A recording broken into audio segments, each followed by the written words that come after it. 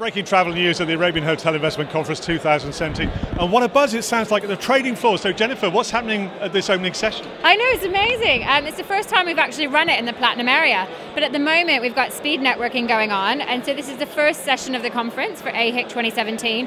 And I think it bodes really well. An exchange of business cards, speed networking, how much time do they get for this? They get 1 minute each. And basically the idea is to meet people, break the ice before you even start the conference.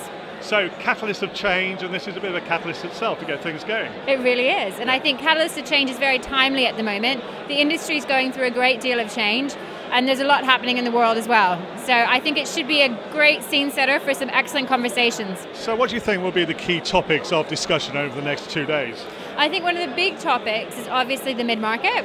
There's been a shift and we're seeing a lot more development happening in the mid-market and a lot more of these products planned to come online in the next couple of years. So a very lively start to what's going to be a very lively debate over the 2 days of AHIC 2017. I hope so. Thank you very much. Phil.